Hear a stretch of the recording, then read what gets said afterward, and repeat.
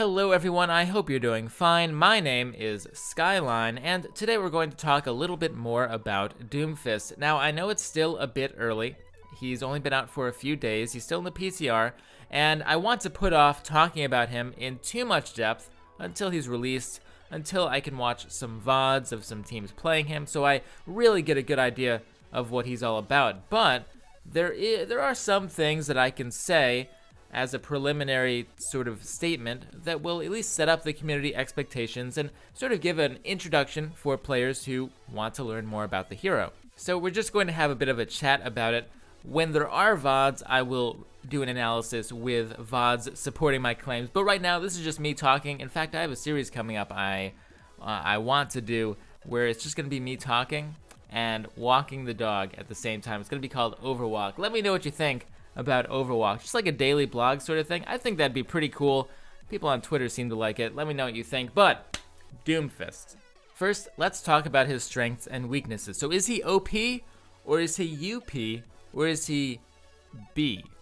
Balanced. Well, the community seems to be a little bit split. Some people are like, oh my god, he's so OP, he does so much damage, and some other people are like, oh, he's really terrible. I think that the strongest part of him is his ultimate, which is ironic considering a lot of people say his ultimate is weak, which is unbelievable. His ultimate is so good, but I'll get into that a little bit later. Doomfist's main strength is that when he goes all in, he does a ridiculous amount of damage. The most burst damage in the game, reliably. If you go back and watch yesterday's combo video, you saw how he could do 3, 4, 5, if he has a wall, 600 damage in a period of only a few seconds, and it's not too difficult to land. So that's never been seen in Overwatch before. That's a tremendous amount of damage. So that's one strength. His other strength is that his ultimate is absolutely insane. It's pretty much the best initiation tool. It's like on par with Zarya's ultimate in terms of initiating. Basically, you ult, you go and you insta-kill one of their supports. They can't possibly avoid it without it, like a Zarya bubble. And from there, you get like a billion shield because everyone you hit gives you 30 shield. And from there, you take over the fight. Right now, you can actually contest the point in the PTR with your ultimate, which is confirmed to be going straight away. That is insane. Contesting the point with your ultimate is totally overboard. But they're going to change that. You can't contest the point with your ultimate when Doomfist actually hits live. So there we go. Those are his two strengths pretty much. He does an insane amount of damage, and his ultimate is also insane. Alright, so his real only core strength is the fact that he does a ton of damage. Now let's talk about his weaknesses. And I didn't miss his mobility, by the way. He has a ton of mobility, but mobility isn't actually one of his strengths. And let me explain why. Mobility is more than just being able to go real fast. And Doomfist can go real fast. It's cool how he can get from spawn to the point really quickly. He can dash around, he can do all those things, but mobility is a combination of things. You need to be able to move around a lot, but it needs to be freedom of movement. Take something like a Genji. He can really do whatever he wants. He can dash in, dash out, so he has a lot of freedom of mobility. Plus he can do the wall jump, the double jump, whereas Doomfist, he has to be right next to you. So right there, he already loses a ton of freedom as far as his positioning is concerned. So a lot of his mobility is wasted on getting into that one specific position he always needs to be in. If you compare like a Doomfist to a Tracer or Genji, a Doomfist technically goes faster than any of them, but Tracer and Genji are much more mobile in that they can dash in, do a bit of damage, dash out, still do a bit of damage, run away, or dash in again. You know, you never know. They can do all sorts of things, where Doomfist is pretty much he's out or he's in. There's no real position, there's no real, nuance to his positioning in that regard. And that is pretty much the core of his weakness. He has a lot of health, it's just that he's forced to be next to you, so it's not a lot of health. He has a lot of damage and mobility, but he's forced to be next to you, so the mobility is not such a big deal. His biggest weakness is that he's a melee hero. Doomfist's other big weakness is that everything is tied to cooldowns. Everything, including his gun, is even tied to a little mini cooldown, right? I have a funny clip of I've gone to their backlines, killed a couple people, saw their shield generator, and I just couldn't kill it. Like, I just couldn't kill the enemy team's shield generator because I had no more bullets left. I had no cooldowns. So that's it. I just had to go away. I had to run away even though there was no one there. Basically, if we take all these strengths of he does a ton of damage, but he doesn't have a lot of mobility and or he doesn't have a lot of positional strength, I guess we should call it, and everything's tied to cooldowns. Basically, this is an all-in hero. All-in hero That's what he is. He can't be played any other way, pretty much. What team comp wants that? Well, of course, the all-in dive comp that you see, you know, with the Zenyatta Lucio, or even just the solo Lucio sometimes, with all DPS heroes like the one Winston. Everyone just jumps in, they try to kill you real fast, and that's it. Doomfist would fit pretty well into that composition, but that's not really the most popular. Usually we see more of a mid-rangey dive comp where you have the D.Va maybe, you have a dive, but you also have other things to help you out. Maybe you have a soldier, maybe, like I said, you have a D.Va, where you have a little bit more wiggle room. You can take a fight a little bit more. It's not all in per se. So Doomfist will do one of two things on offense.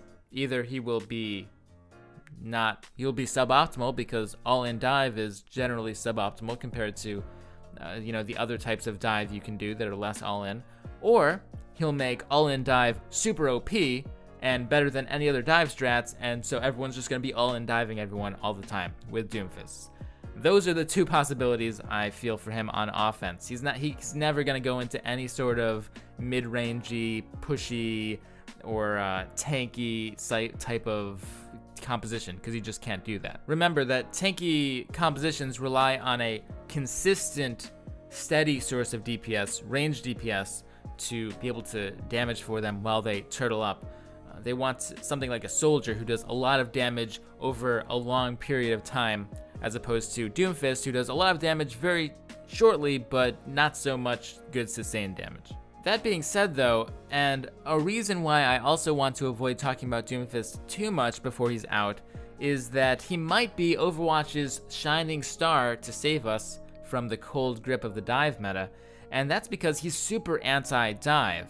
Remember before how I was saying that he has really good mobility, he can move around, but his positioning still winds up being bad because it's all wasted trying to get into position. Well, if they're diving on you, guess what? You're already in position, so suddenly you have infinity mobility and like infinity damage all in a really short amount of time, which is really good against dive. Plus you have a lot of CC. He has like 3 knockbacks, and to keep people away from your supports, Doomfist is like the ultimate counter to dive, while also being the ultimate asset to all-in dive comps. So which one's gonna triumph? I don't know. If I were to make a guess though, just imagine this. Imagine that you're trying to dive in, you're like, okay, yeah, let's get our Genji, get our Tracer, all right, we're cool.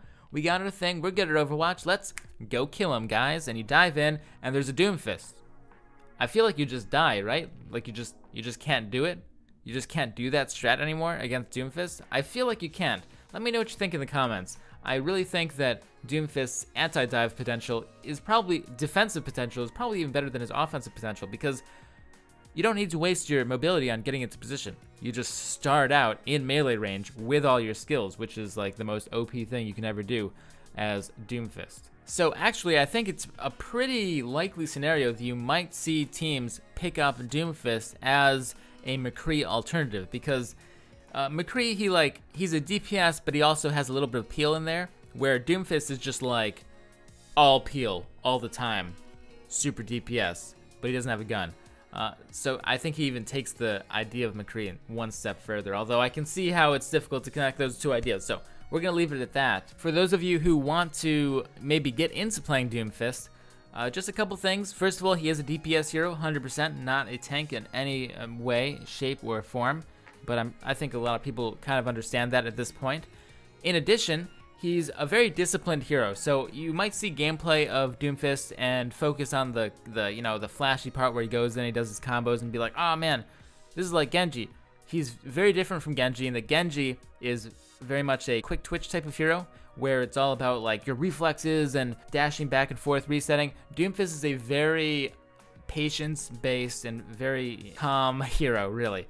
When you execute your combos, it's kind of maybe can be a little bit frenetic, but a lot of what you're going to be doing is sitting behind your teammates, sitting behind your supports on defense or behind your tanks on offense, slowly finding a way to work yourself in, and then once you're in position, you go in. So if you like that sort of strategic gameplay comboed with some, well, combos, gotcha there, then, and maybe a little bit of fun action-based gameplay when you actually get into the fight, then this hero is absolutely for you. And I was talking about Guilty Gear yesterday too. If you're into fighting games, you're into this hero. He shares a lot of elements where it's like patience and also execution at the same time. I'm not going to give any more thoughts on Doomfist until he comes out. Knock on wood, maybe. I might just go back on that promise, but at the moment, I don't have anything else to say about the hero until I can see VODs of him. So I hope you enjoyed. Let me know what you think in the comments below, and I'll see you tomorrow. Let me know what you think about Overwatch, man. I think that's a cool idea. I think we'll make $1 billion off it. Trust me, you should invest. Anyway, never forget to stay positive, and have a great day. Peace out, guys.